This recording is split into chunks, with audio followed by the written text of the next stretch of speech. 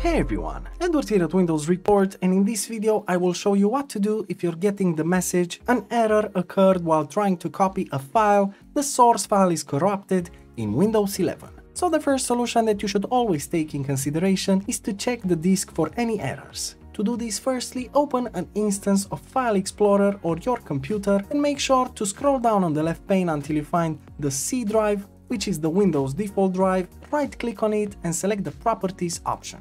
Now in here, in the following window, make sure to click on the Tools tab, and lastly in the Error Checking category, click on the Check button. Now you can just select Scan Drive and Windows will start scanning this drive for potential errors. It will also fix them, and then you can restart your computer and check if the problem still persists. Moving on, another useful solution is to perform a check disk scan in Command Prompt. To do this, press the Windows button, then type in CMD and then run Command Prompt as an administrator. Now, in the command prompt, make sure to copy-paste the following commands from the description below, or simply type them in, but press Enter after each command.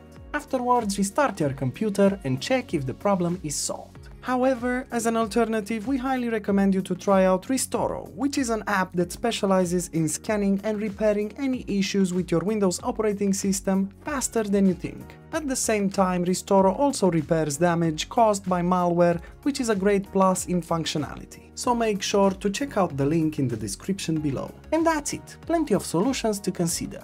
As usual, for more information and details, you can check the article in the description below. And if you enjoyed this video, just make sure to like and subscribe to our channel. Thank you.